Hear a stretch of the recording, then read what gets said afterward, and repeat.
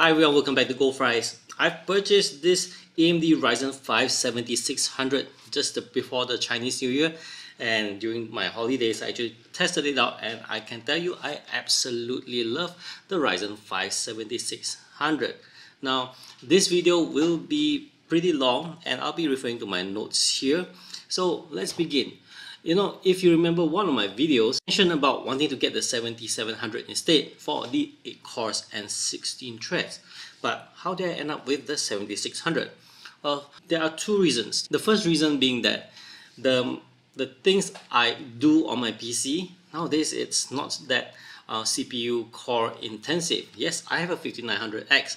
However, the guys at 3 Dots, which is a distribution company, they managed to hook me up with the DaVinci Resolve Studio, so I'm able to use GPU acceleration.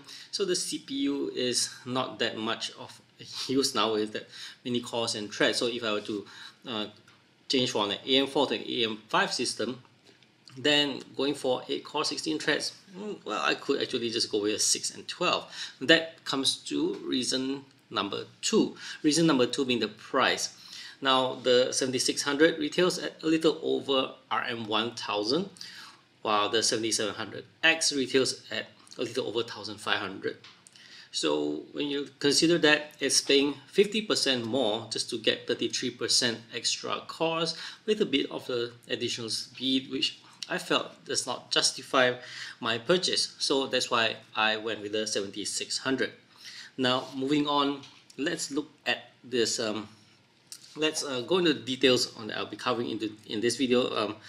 We'll go with what I'm going to be doing. I'll be comparing the 7600 with the 7700X and also the Intel Core i5 13600K, both which are, I just better show you that I have a device here, or if not, it looks like I'm looking at something empty down here. Is it? So yeah, all of these will be using DDR5, and they are cooled by DeepCool's 360mm AIO, which are the LT720 for the Intel system and the LS720 for the AMD system. Don't worry about it, because these two coolers, while the model number is a bit different, the performance is pretty much the same. So a review on that will come in later. Now the boards are the ASRock Z690 Taichi for the Intel this DDR5 system. Oh, I forgot to mention that I actually will include the DDR4 system, which I did in the previous video. So that one will be using the ASRock B660 MPG Riptide. As for the AMD system, I'll be using the B650 Pro RS. And for the Intel system, the memory is using an XPG Lancer DDR5 6000 MHz kit.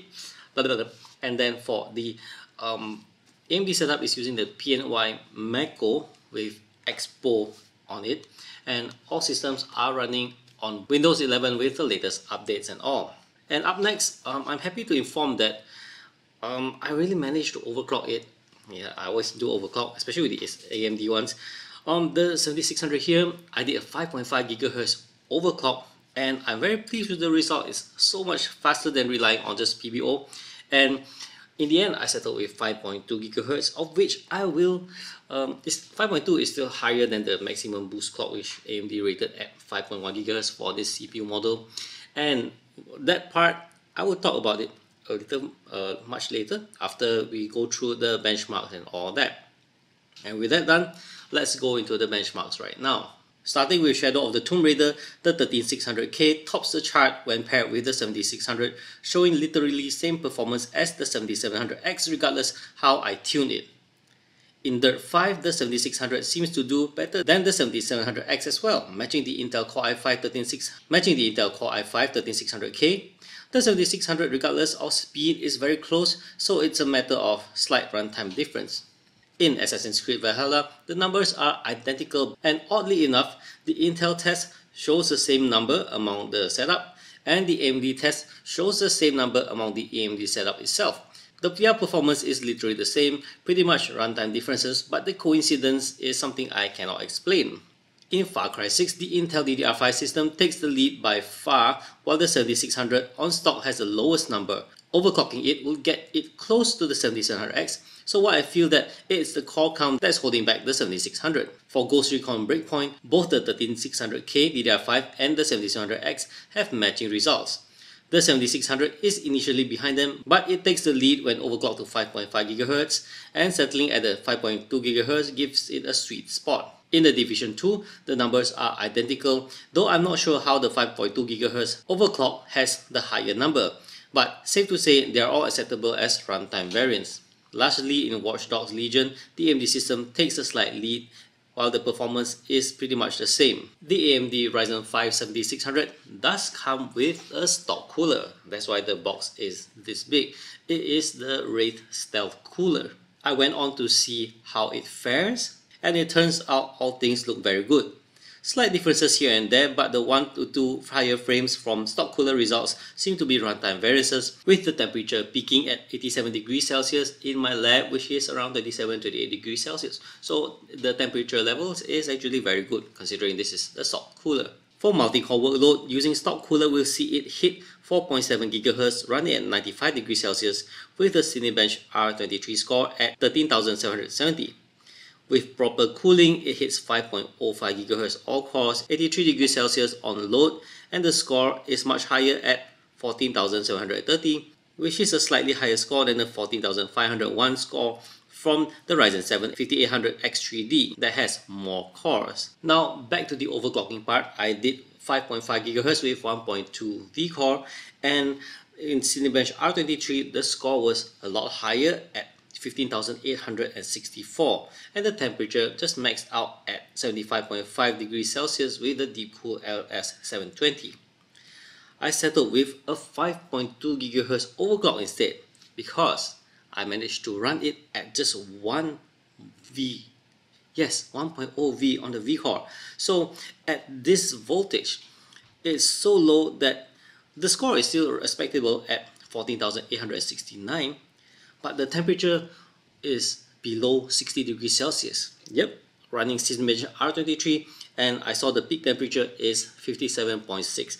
So this is unbelievably low for a 6-core 12-thread CPU overclocked to 5.2 GHz, because I remember like my Ryzen 5 3600, I ran it at 4.5.